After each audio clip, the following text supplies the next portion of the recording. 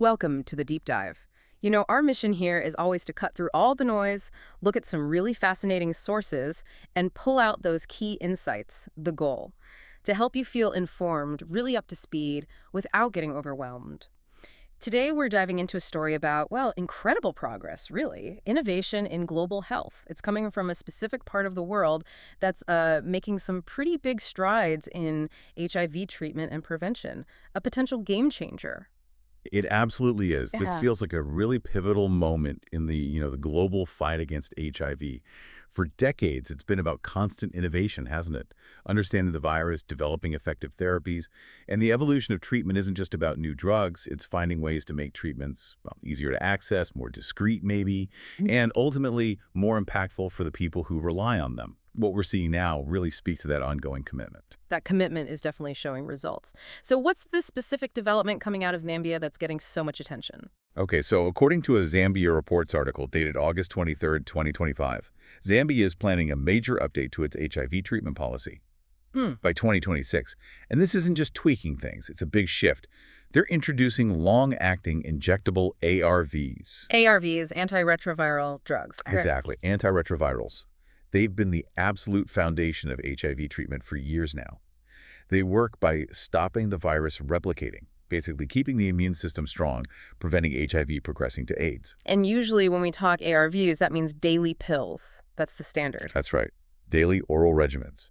And while they're incredibly effective, taking pills every single day, that's a real challenge for a lot of people. You have to remember every day, often at a certain time. It affects your routine, travel. It can lead to, treatment fatigue. So adherence, sticking to a daily schedule, it's crucial, but it's tough. Okay, so how big a difference does an injection make then? The source says these new ones are only twice a year. Twice a year, yeah. That sounds revolutionary. It's a complete paradigm shift, really. Think about what that means practically. Instead of that daily reminder, the pill bottles, worrying if you missed a dose, now it's just a simple treatment twice a year. Wow. It cuts down clinic visits drastically, simplifies the whole routine. It just frees up so much mental energy, lets people focus on living, not just managing medication day in, day out. It's a massive step forward in, like patient-centered care. It tackles those adherence barriers head on. Definitely sounds like it would change daily life significantly. So what's the timeline? When might this actually start, and who gets it first? Well, according to Dr. Chimika Thuray, she's the HIV prevention lead at Zambia's Ministry of Health, they're aiming to start as early as January 2026. Okay, so pretty soon. Yeah. And the initial rollout, it's going to prioritize patients who are currently on what's called third-line treatment. Third-line treatment. Can you unpack that a bit? What does that signal about their strategy? Starting there. Sure. So in HIV treatment, you have lines of therapy. Think of them as sequences of drug combinations. First line is what you usually start with. If that causes side effects, or maybe the virus develops resistance, you might move to second line, and then potentially third line. Ah, okay. So starting with the third line group suggests a really strategic and, I think, compassionate approach. These patients might have more complex situations. Maybe they struggle more with adherence to daily pills, or perhaps their virus is harder to suppress with the standard options. For them, these long-acting injectables could be a much more effective and, frankly, less burdensome solution. Better outcomes, better quality of life. Right. And beyond just how well the drugs work, there's this other layer you mentioned, the human impact. Dr. Fury said this plan shows the government's commitment to modern approaches. And they highlighted two big goals. Better accessibility, sure, but also reducing social stigma. That feels huge. It is huge. Reducing stigma in healthcare, especially around HIV, is just monumental. So how exactly do injectable ARVs provide that needed discretion that maybe the pills didn't?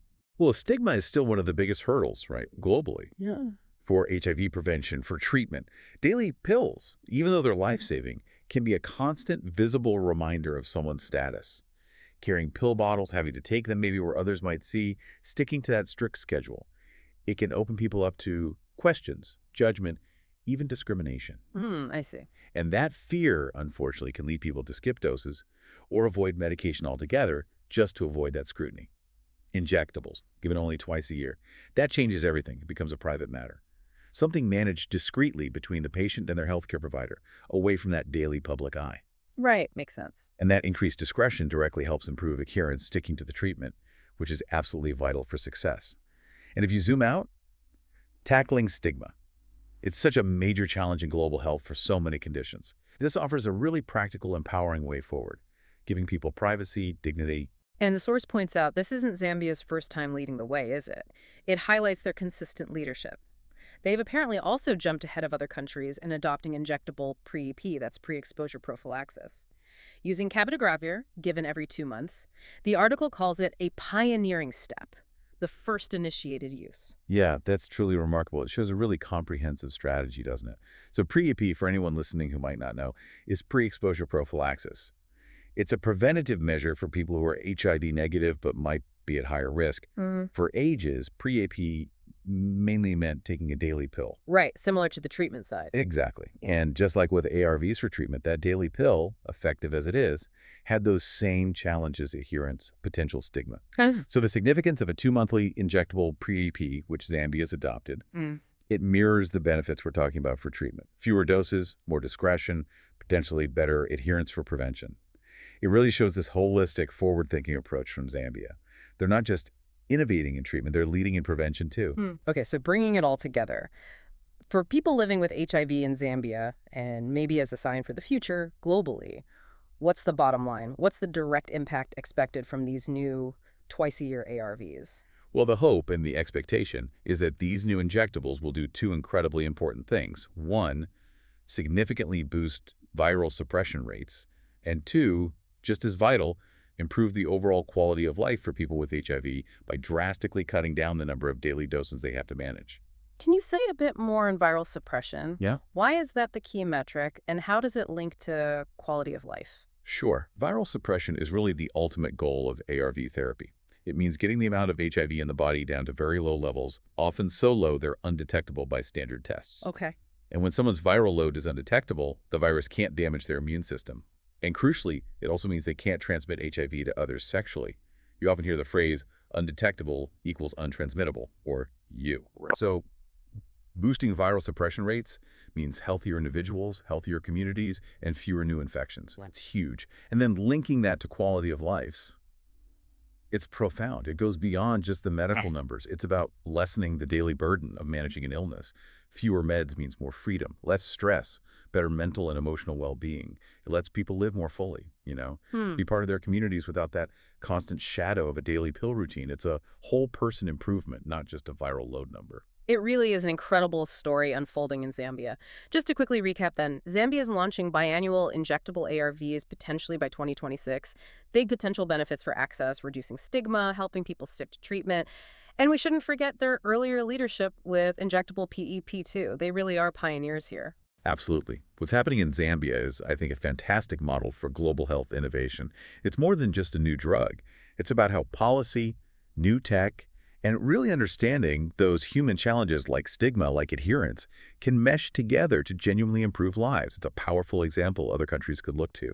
Patient-centered design making a real difference. Definitely. And as we see medical tech keep advancing, it leaves me thinking, and maybe something for you, our listeners, to ponder, how might these kinds of less invasive, longer-lasting treatments reshape how we approach chronic disease management generally? Not just HIV, what other conditions, diabetes, maybe autoimmune diseases could benefit from similar innovations, easing that daily burden for millions. Just something to think about.